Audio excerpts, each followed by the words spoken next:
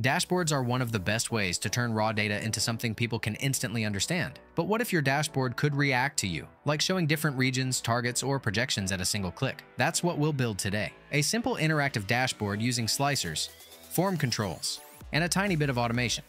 By the end, you'll have a report that updates live. No formulas to adjust, no filters to reset. Let's start with the basics. Here I have a simple table of monthly sales by region and product. I'll insert a pivot table to summarize everything. So I go to Insert, click on Pivot Table and confirm the data selection.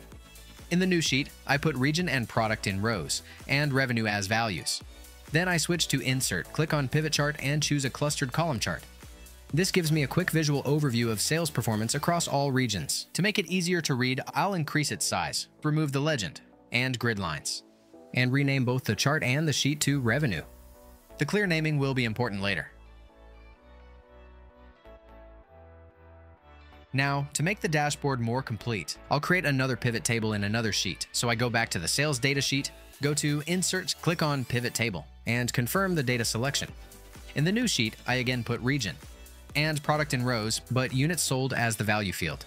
Then I go to Insert again, click on Pivot Chart, and choose a clustered column chart. Just as before, I'll increase its size, remove the legend and grid lines, and rename both the chart and the sheet to units sold.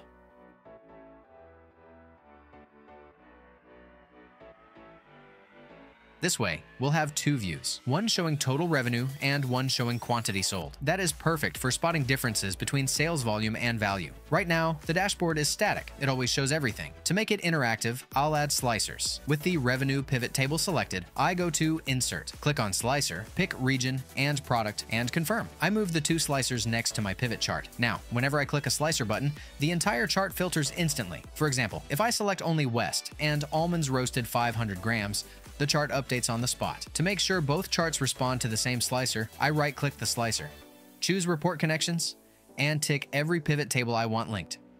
And here's something important. You have to do this for each slicer separately. It doesn't work if multiple slicers are selected at once. This is also where giving your pivot charts and sheets clear. Matching names really pays off. In the Report Connections window, Excel now clearly shows which tables belong to revenue and which belong to units sold, making it easy to connect the right ones. Now, when I change a slicer, for example, switching from west to south, both charts react immediately, filtering together and staying perfectly synchronized. That's all it takes for full synchronized interactivity across both charts. Slicers are great for filtering. But what if you want to change a number directly? For example, test what happens if sales grow by 10% or drop by 5%. That's where form controls come in. Let's say I want to add a simple growth rate control to test different scenarios on the dashboard. On my revenue sheet, I'll move a bit to the right of my charts, for example, to column R and set up a small helper area. In R1, I'll type growth rate as a label.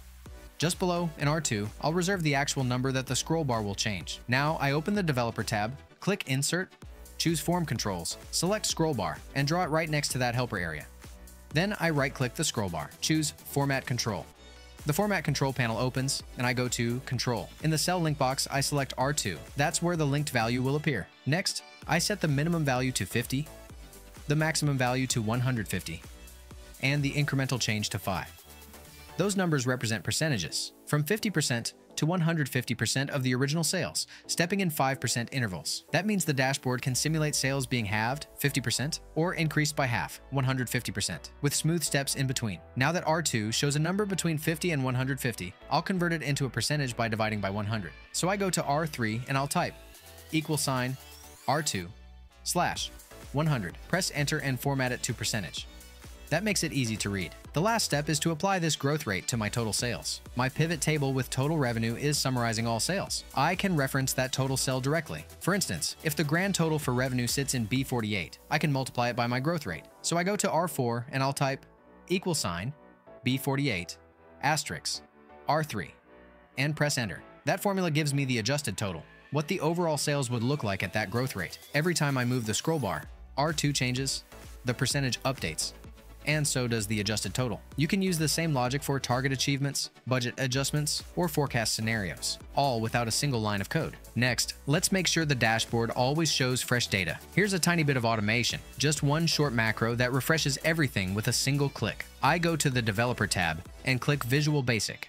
That opens the VBA Editor panel. In the left panel called Project, where it shows your workbook and its sheets, I right-click on this workbook, choose Insert, and then click Module. That creates a blank code window where I can paste the macro. Sub, refresh dashboard, open parenthesis, close parenthesis. This workbook dot refresh all, end sub. Refresh all updates all pivot tables, pivot charts, and any queries, so one click covers the entire dashboard. I click on Save and close the VBA editor. Because this file contains VBA now, I saved it as Excel macro-enabled workbook earlier. If macros are disabled on your computer, Excel will block them. So make sure macro security allows this file to run. Back in Excel, on the Developer tab, I click Insert. Choose Form Controls, select Button, and draw it on the dashboard sheet. As soon as I release the mouse, Excel shows Assign Macro. I select Refresh Dashboard and click OK. To name the button clearly, I right-click it and choose Edit Text, then type Refresh. Now this button triggers the macro every time I click it. To demonstrate how it works, I'll simply copy the existing rows from my sales data table and paste them again right underneath. Excel tables expand automatically when you paste below the last row. That quickly simulates new data being added, for example, another month's results. After pasting, I click the refresh button, and instantly both pivot tables and charts update with the new totals. It's a fast way to show how this refresh button does its magic. If you prefer not to use macros, you can go to Data and click Refresh All button instead.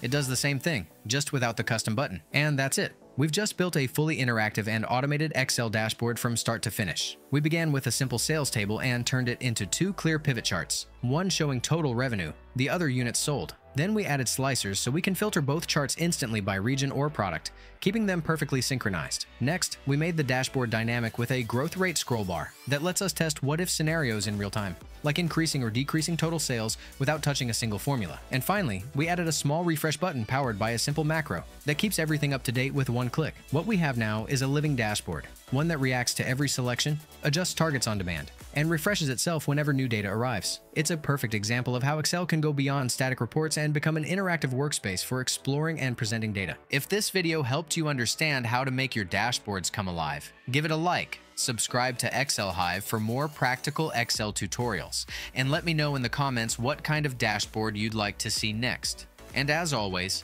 happy Excelling!